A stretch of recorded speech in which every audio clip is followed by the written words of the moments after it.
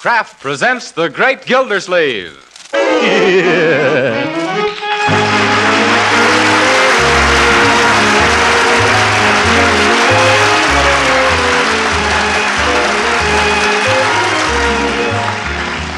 Each week at this time, the Kraft Cheese Company presents for your enjoyment Harold Perry as The Great Gildersleeve, written by Leonard L. Levinson.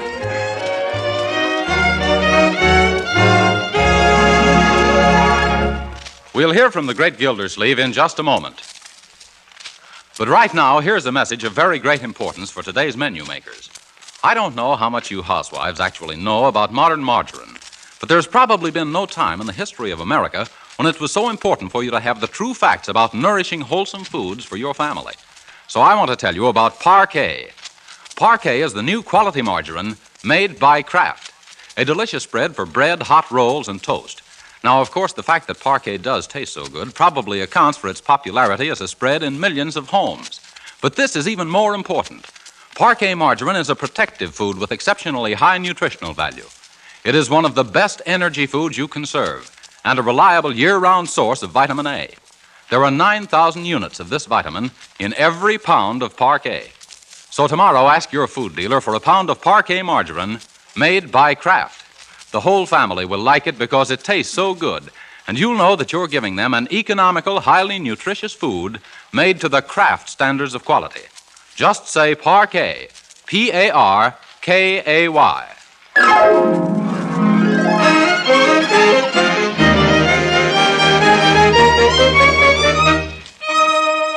And now for the adventures of the Great Gildersleeve.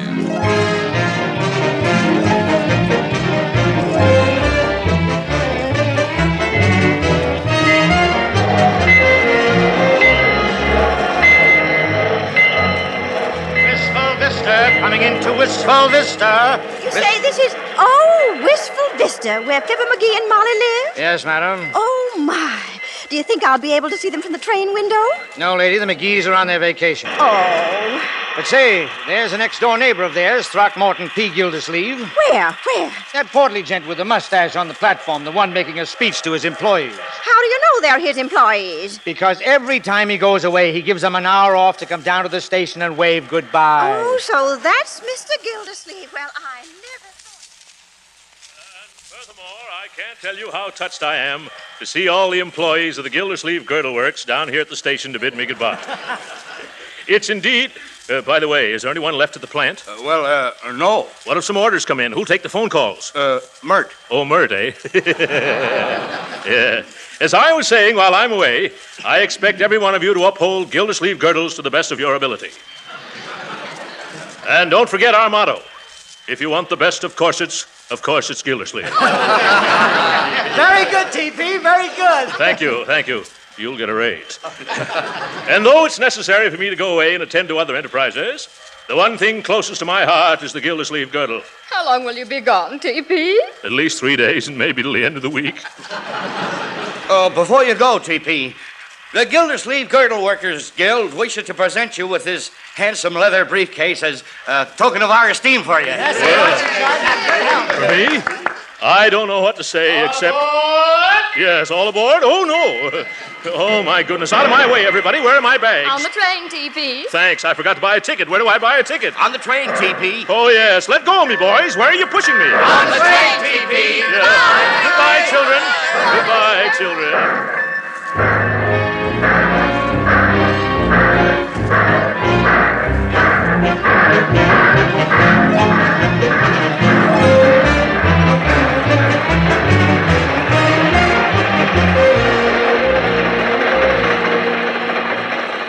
Here's your ticket, Mr. Gildersleeve. Sorry I haven't any berths left. Couldn't you squeeze me in somewhere? I'll try, though it'll probably be a tight squeeze. Yeah, tight squeeze. Side-splitting, isn't it? Going to be in Summerfield long? Oh, no, just 3 or 4 days. I'm taking over the administration of my brother-in-law's estate. They're going to run it for my niece and nephew. But that's quite involved, and I'm hungry. Which way is the diner? Why, an old, experienced traveler like you should know where the diner is. Huh? Oh, of course. No matter where you are, the diner's always at the other end of the train. See you later.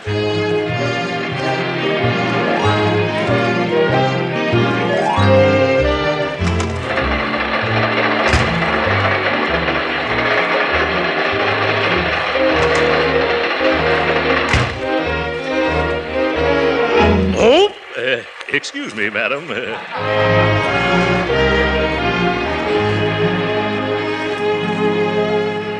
Yes, pretty crowded in this diner.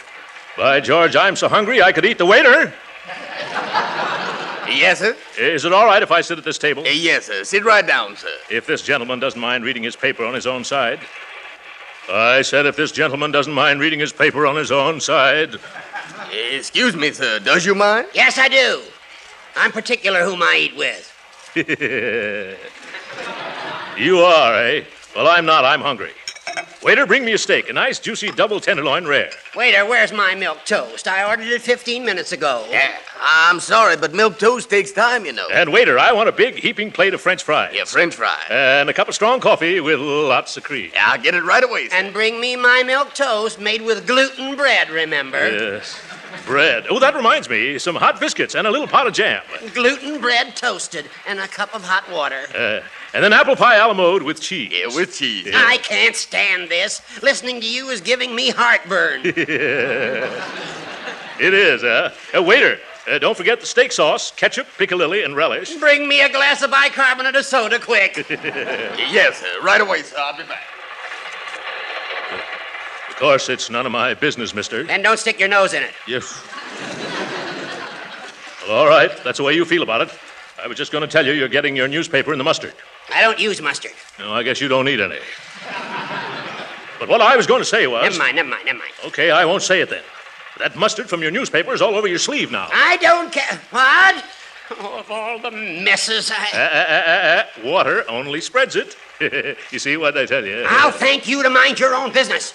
What's the big idea jumping down my throat? What do you expect addressing a perfect stranger? You're far from perfect, stranger.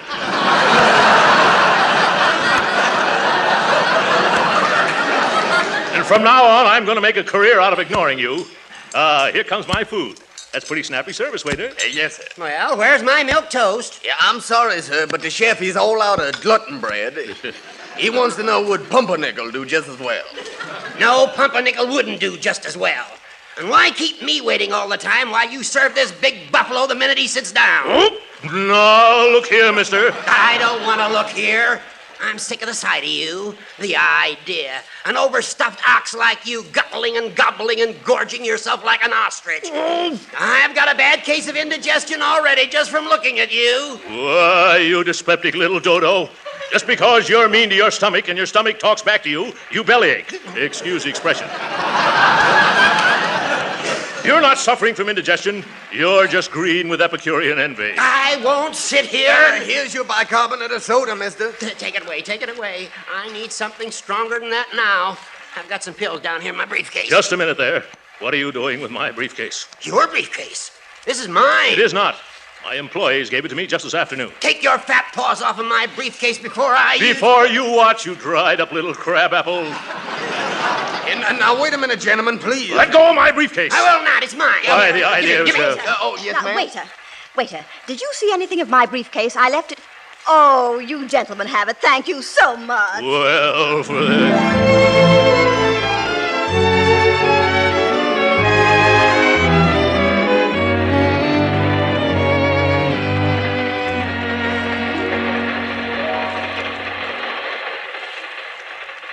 There you are, Mr. Gildersleeve. I've located a berth for you at last. Oh, that's fine, conductor. I was getting tired of sitting around here in my pajamas. Where is it? It's upper 9 in the next car. Upper 9? Oh, my goodness. The last time I was in an upper berth was, 50 pounds ago. The porter's making it up for you now. Yeah, thanks. I do hope that porter gives me a wide berth.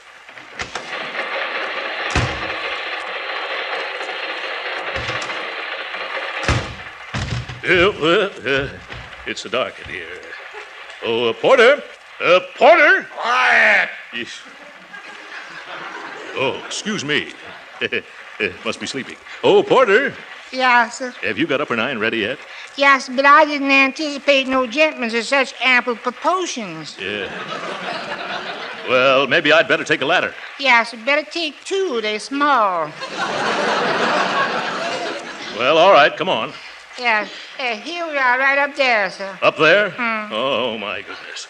Hold these ladders steady, porter. Remember, if they tip, I won't.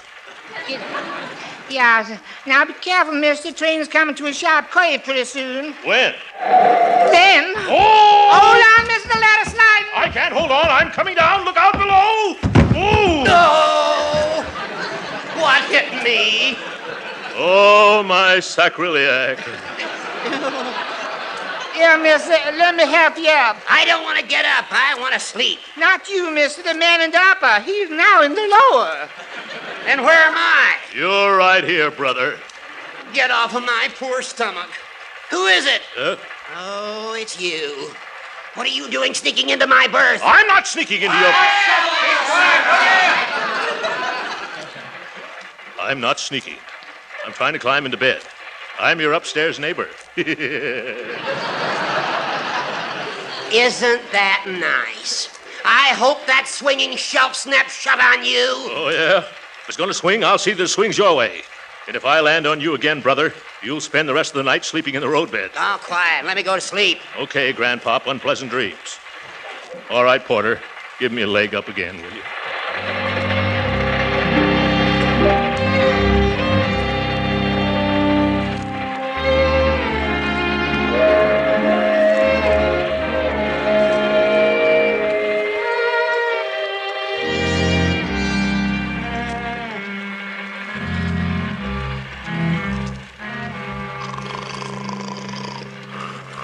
32,473. 32,474. 32,475. Oh, my goodness. 2 o'clock already and still not a wink. Yes, 32,476. 32,478. Oh, what's the use? There was only some way of stopping that buzzsaw down there. I can't stand this any longer. Where's that porter? I'll fix this guy. You call me, sir? Yes. Would you mind getting me a drink of ice water? I can't sleep. Yeah, sir. Yeah.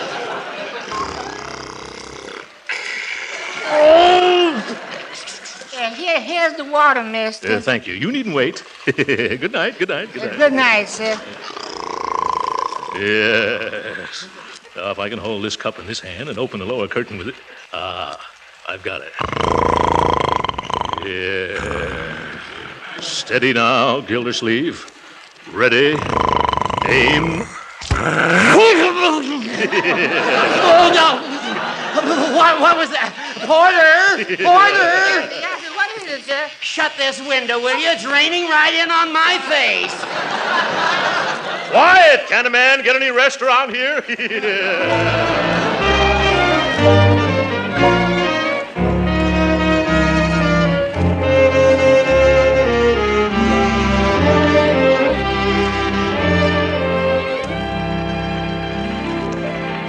Good morning, sir.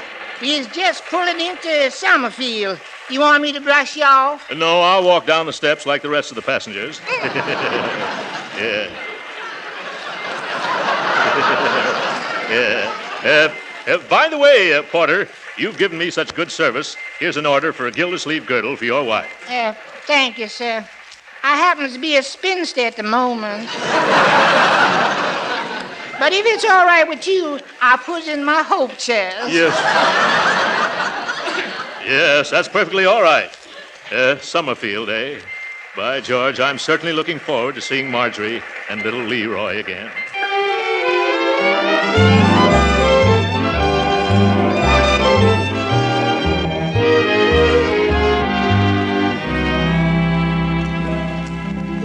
Why can't I, Marjorie? Huh? Why can't I call him TP like they do down at this foundry? It isn't a foundry, Leroy. It's a...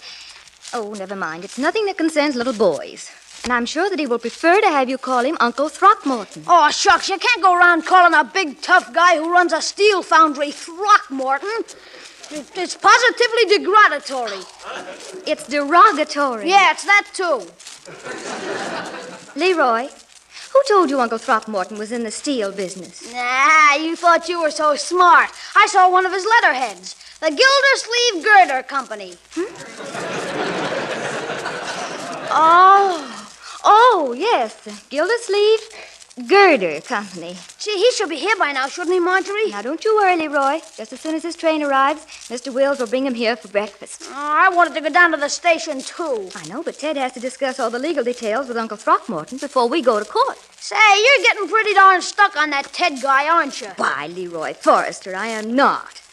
Ted Wills is merely our lawyer. He is not. Williams, Willies, and Wills are our lawyers, and Ted's nothing but the tail end.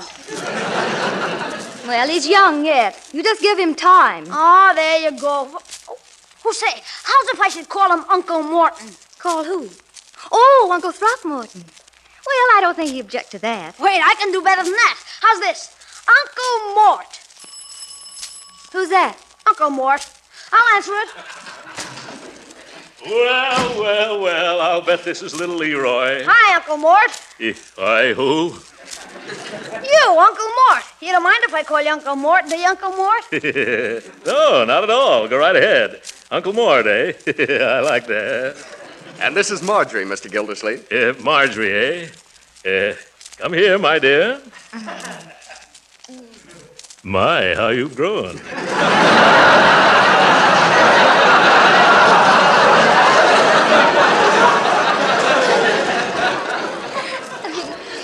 Hello, Uncle Throckmorton.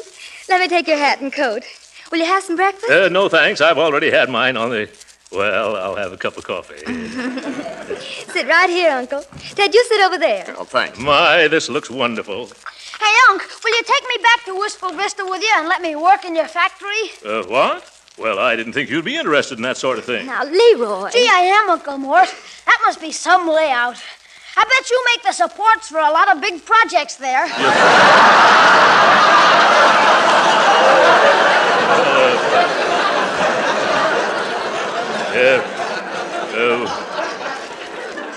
We don't turn out anything much like...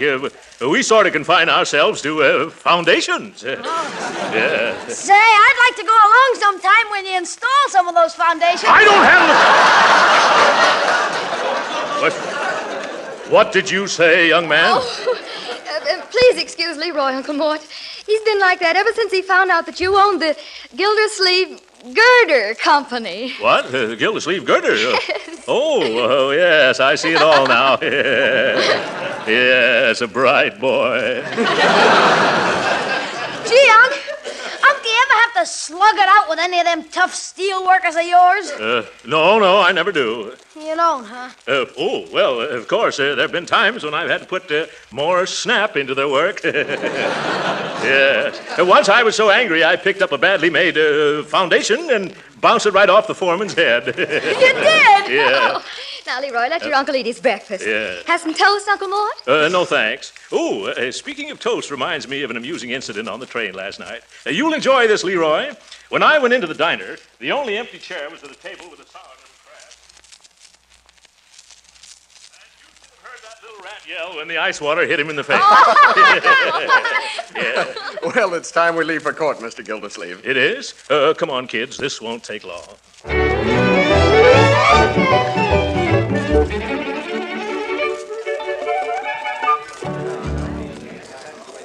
Well, all I can say is we run things better than this in Wistful Vista. 11 o'clock and the judge hasn't even shown up yet. Judge Hooker's usually very prompt. Yes, the trouble with some of these judges is they think they're little tin gods. Take those black robes away from them, and what have they got? Bow legs. Gee, that's a hot one, Uncle Mort. Yeah, I'm glad you like it. Everyone rise, please. Ah, at last. Superior Court, Department 25, the Honorable Hilliard H. Hooker, judge presiding, is now in session. Be seated. Sit down, Uncle Mort. Thank you. Oh, my goodness. Who's that man sitting in the judge's chair? Why, that's Judge Hooker. Judge Hooker?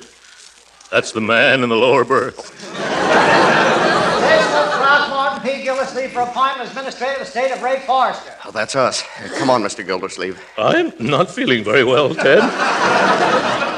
Couldn't we postpone this over to another judge? Oh, come on, Uncle Mort. Remember what you said. This guy'll be a pushover. Yes, a pushover. Now, come on. Step up. Don't dawdle. I haven't got all day. Make a snappy, folks. The judge is pretty short-tempered this morning. He didn't get any sleep last night. Oh, my. Your Honor, with your permission, I'll put Mr. Gildersleeve on the stand first. Go ahead, Mr. Wills. Swear in the witness, Bill. You solemnly swear to tell the truth, the whole truth, nothing but the truth to help you? I do.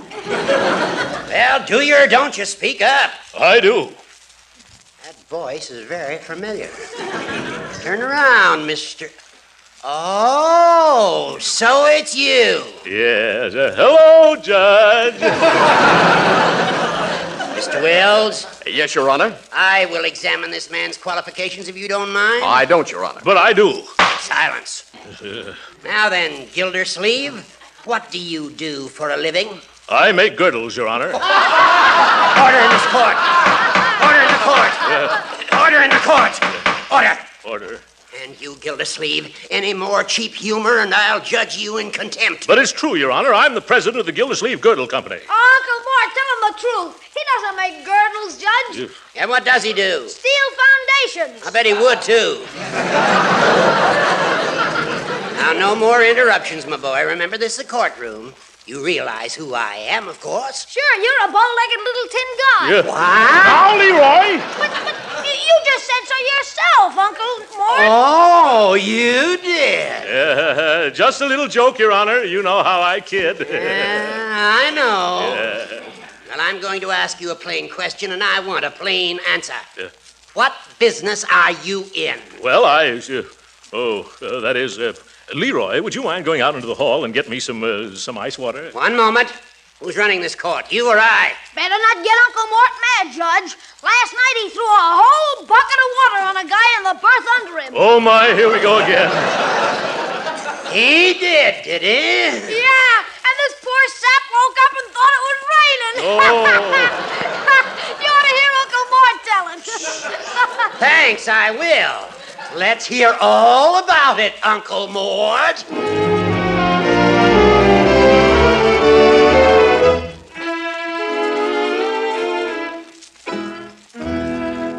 But, Judge Hooker, it's after 5 o'clock. This poor man's been on the witness stand all day.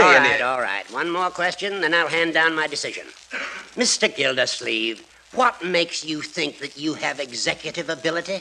Well, I have a large staff of my own, and through years of experience, I know the proper relationship between employer and employee. Your Honor. Yes, Mr. Wills? Our firm has thoroughly investigated Mr. Gildersleeve, and we're satisfied as to his qualifications. Mr. Wills, I have great respect for you and your associates. That is probably the only reason why I'm going to grant your petition. Hooray! However, in order to protect these children from their own misguided enthusiasm, I'm going to require this Gildersleeve to report to me every single week. But, Your Honor... He must get an okay for every cent that he spends. But, Judge... And I will require him to post a bond of $50,000 in cash. Now, see here, Hooker. I won't stand for this. I'll resign. Quiet. Gildersleeve, I never sent for you. You came here begging for this job. To quote from Brawby versus Union Buggy Corporation, Civil Code of Nebraska, you made your bed and you can't lie out of it. But my business in Wistful Vista. You remain here and make this estate pay or go to jail for contempt. Now, wait a minute. I'm not going to... Court is adjourned. I'll kill that old goat. Ted, we've got to do something about this. Do you realize that a $50,000 bond would not only take every cent of my ready cash, but also means a mortgage on my Gordle Works?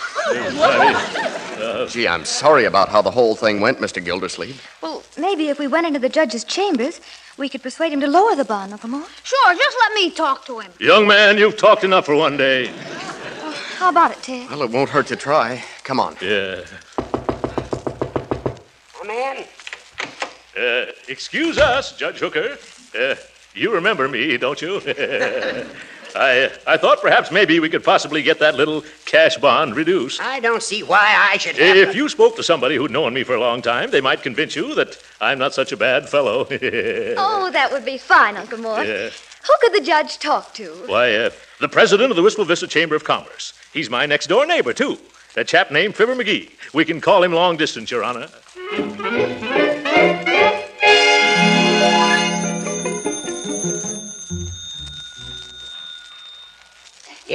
Yes, I see, Mr. McGee. Yes, I'm glad you put me straight on that. Yes, I knew my little chum would set me in right. That's a very good point. Leroy, I want you to meet McGee one of these days. There's one of nature's noblemen. I guess you've made up my mind for me, Fibber. Fibber. Hold the phone a second, and I'll tell him. Gildersleeve. Yes, Judge? Gildersleeve, I've decided to rescind that $50,000 bond. I knew that would happen if you spoke to my little pal. Yes, after talking to McGee, I'm going to make that bond $100,000. What? Give me that telephone. Hello? You're a hard man, McGee.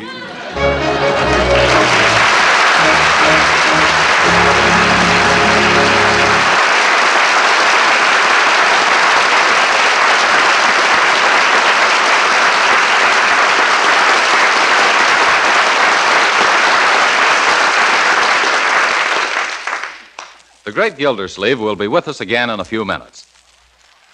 While Uncle Throck recovers from that one, I want to say a word that I believe will make every thinking housewife want to try parquet margarine tomorrow. This delicious new Kraft product is most popular as a spread for bread and a seasoning for hot cooked foods because of its delicate, pleasing flavor. But the same qualities that make it so good for table use make it an extra fine shortening for baking. I say extra fine because it has all the qualities of an ordinary shortening, plus fine flavor and added nourishment. Let me read you a statement from Mrs. Lillian Watts, who, having been born and raised on a farm, is mighty particular about food. She says, quote, I have a family of 8, and they all like parquet margarine. I use it in various ways: cakes, bread, muffins, biscuits, soup, spreads, and other ways too numerous to mention. Thank you 1,000 times for this wonderful product. End of quote. Now, that's a mighty enthusiastic statement. But you'll be just as enthusiastic once you have tried parquet. It's so delicious, so nourishing, so grand in every way. Tomorrow, be sure to order parquet, the economical spread made by Kraft. And remember, every pound of parquet margarine contains 9,000 units of vitamin A.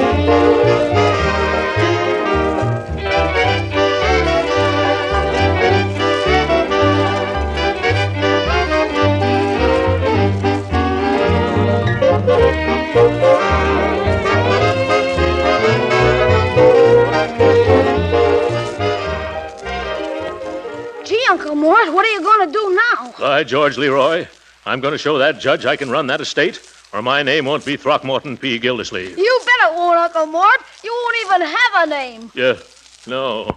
I'll just have a number. Good night, folks.